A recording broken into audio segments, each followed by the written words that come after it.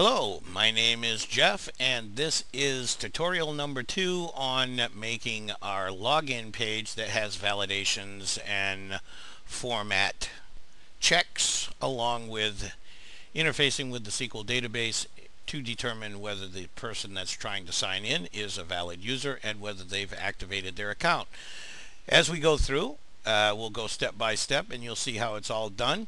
It's pretty straightforward. So far we've created our form, which is just basic HTML formatting, but we have an action and we have a method that we have to fill in now, because once somebody enters their information into this login form, we have to do something with it, obviously. So what we're going to do is we're going to write our first little piece of PHP code. We're going to start with the opening PHP, but then we'll use the PHP built-in variable of PHP self. And what this basically is it's saying that, of course, I need to not be dyslexic, PHP self. And then we need to do our close tag for PHP. So within this action, we've created a little PHP line that says all we're going to do is we're going to take whatever we're doing, we're going to do it on this page. We're not going to another page to process the information. We're simply going to run this page, and we're going to write the PHP code up above this doc type line that will take this information and manipulate it, interface with the database, do verifications and everything else. Well, the way we're going to do that too is we're going to go working back with this page, but we're going to do it by posting. So our action is to operate within this same page, and the method for moving the information to the next step is we're going to post that information and then start looking at what we're going to do with it. So at that point, we have our form, which is done, which we looked at in the tutorial 1. What we just did doesn't change what it looks like. But now we know that we're going to come into this page and we're going to do a post, and we're going to have to run some PHP code. So let's put in our PHP beginning and ends so that we can write some code in between. Well, we know that the name of this submit button is login, so we're going to want to look for posted information as being part of the login press the button action. So by doing that, what we're going to say is we're going to say if is set, and the reason that we're using the is set is because within the PHP structure, if you want to be able to, actually when we're done with this form, you'll be able to turn on all the error reporting. You'll get no warnings, you'll get no errors, but it's definitely got to be followed through with the overall PHP structure that they require in order to do that. So we're posting and looking to see if this particular item is set. And what are we looking for? We're looking for login. So we'll just simply put that in here and say, so now all this is saying that if somebody pressed this login button, I want to recognize it. But underneath that, we're now going to create an area for doing something once we recognize that it's that the login button has been pressed. And what is that we're going to do? We're going to set a couple variables, number one, and one of those is going to be the login username. And we're going to make that login username equal to the posted username.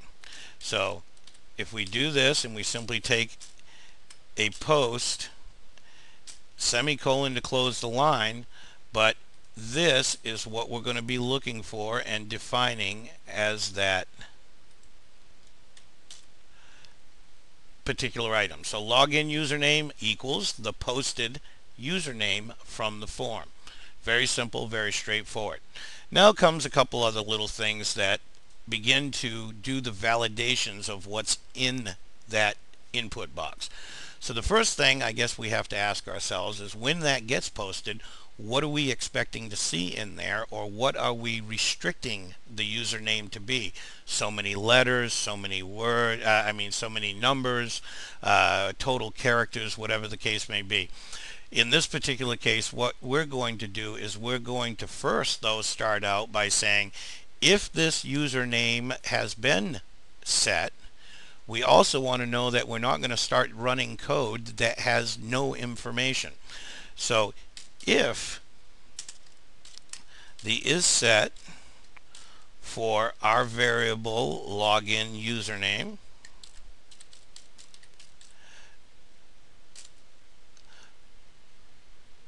and the login username does not equal empty, and we'll close the parentheses there. So in here it's saying, okay, is it set? Did this thing get set by some post? If it did, great.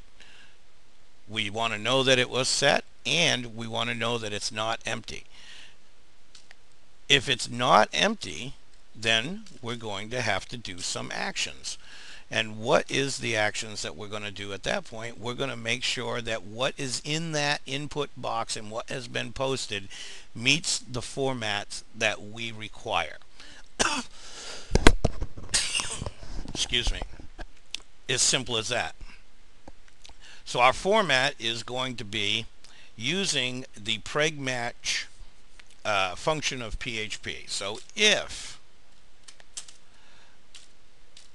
the preg match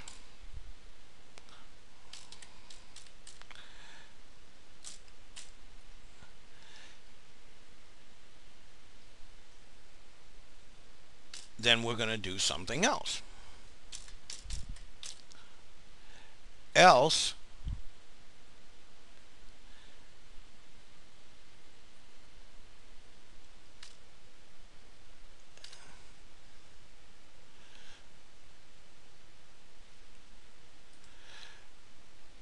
we'll do something else other than that. Simple as that. Very straightforward. I'm sure you guys have all done the basic if structures. We're not here to talk about the if and else structures. We're talking about creating this login form. But with that said, now within the preg match, we are going to talk about what we need to do.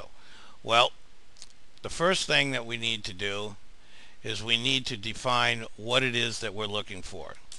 So within these two within these two quotation marks, the first thing is we're going to define that we're starting with this beginning line. That's the designator in the preg match. You can look this up in the PHP, but that's starting line. We're going to have 0 to 9. We're going to have lowercase a through z. We're going to have uppercase a through z. And we're going to allow an underscore inside our username structure.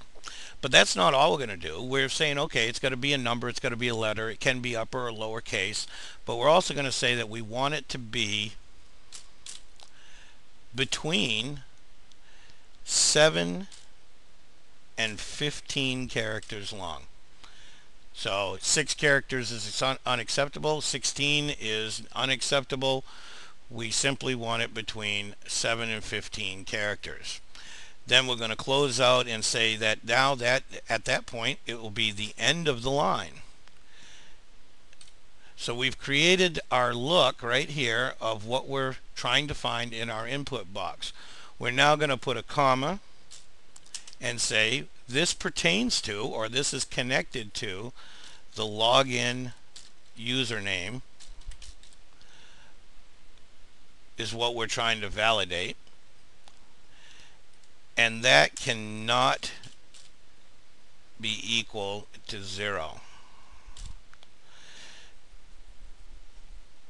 So if it's not equal to 0, okay, which means that there was some error found, we are now going to say, okay, if you do that, then our error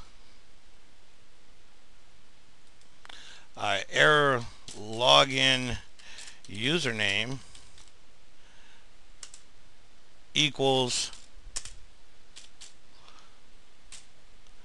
some statement, and this is going to be our error message.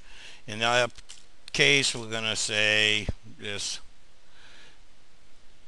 user must be between the 7 and 15 characters, like we had set up our structure to be.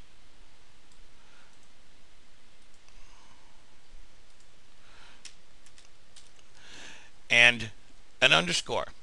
So that's the error message that we want to display if it does not meet the criteria of our preg match. We're going to move on to tutorial 3 and keep right on continuing here. I'm just breaking these things into 10 minutes, so I may not always get through a complete section because I'm taking it a little bit slow, hoping that everybody will follow along and learn. So this is Jeff, and I'll see you in tutorial 3.